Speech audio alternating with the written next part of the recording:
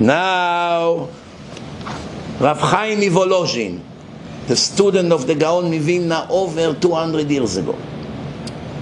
He was the rabbi that the Russian communists came and told him, you have to teach Russian in yeshiva. Just like they do here in New York. They want you to teach the kids English and history and who knows what else. Math. Why? Because some yeshivot, especially Hasidim, they don't want any American influence. Definitely they don't want secular study in the same class when you learn the Holy Torah of God. Don't mix Chol and Kodesh. So what happened? The city starting to bully them. You want assistant? We have Board of Education. We help schools. We help education. We are not racist. We help the blacks. We help the Chinese. We want to help the religious Jews.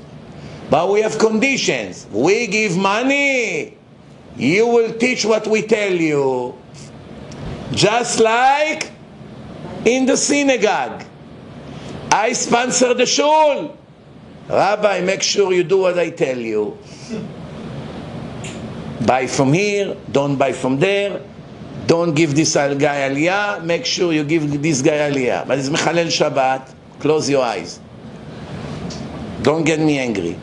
I just gave you $30,000 yesterday, no? Please, Rabbi, don't be ungrateful. Well, wait, you are the sponsor, I am the spiritual leader. We can compromise. Here in Israel, they try to compromise now. That's what's going on. So over there, Rabotai, they came to Rav Chaim Volozhin and they say, if you're not going to teach Russian, we'll close your yeshiva. And he said, I'm not going to surrender to you. And they closed the yeshiva. And how many yeshivot opened thanks to that? 10. Every big chacham went to a different place and opened a yeshiva. That's why they call Rav Chaim Volozhin Avi HaYeshivot, the father of yeshivas, plural.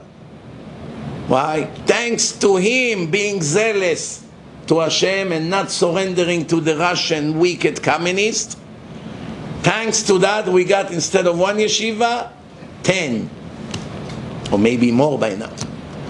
So, Rav Chaim Volozhin, one of the supporters of his yeshiva, passed away.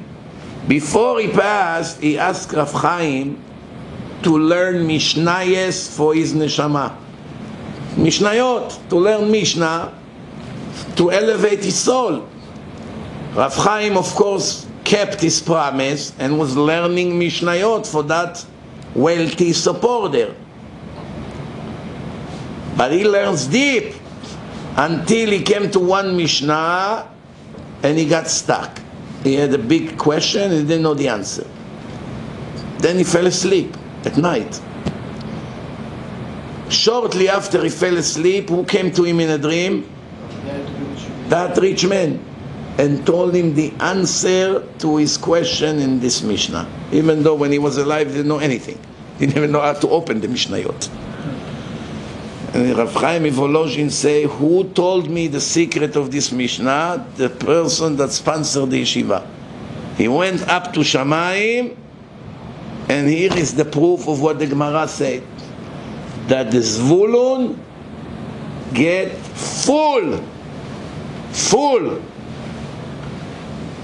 position. He owns all the Torah that people learn thanks to his money, which is also logically makes a lot of sense. So here you go, Rabotai. So don't eat your heart too much. Some wealthy people, they came to big rabbis and said, listen, I'm tired of working. I have enough money. I want to retire. And the rabbi said, no, I want to go full time to yeshiva. I barely learn an hour a day. I want to sit all day and learn. I have enough money. I don't need to worry.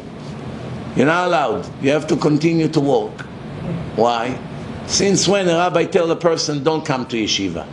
Unless if he's a liberal. For him it's better he'll go to university. But a real kosher rabbi, when someone come and ask him, Rabbi, what do you think I should do? Should go to college or should go to a good yeshiva? What is the question? There's any dilemma here? But what with Parnasa? Again this question? Again this heresy? Again, where is the minimum amount of faith that Hashem fed us for 40 years in the desert without education, without college degrees, without hard work, first shift, second shift, night shift? 40 years, 3 million people ate and survived. It's a fact. Even the Goyim admit. Can you feed 3 million people in the middle of nowhere without education? What do you think? Okay, let's say who has a master degree, come, I'll give you a piece of bread today. Hashem, we never went to college. Okay, so you didn't go to college, so I'll starve you to death. Make sense? Only by heretics. Heretics think the more I'm going to go against Hashem's will, the more He's going to give me money. The more I will go with His command, the less He's going to give me good. Righteous person leave the stupid university logic aside and comes to only one conclusion. It can never be that I would listen to Hashem and make Him happy and give up all kinds of opportunities to make money by gaining a degree and finding a job in finance and who knows what.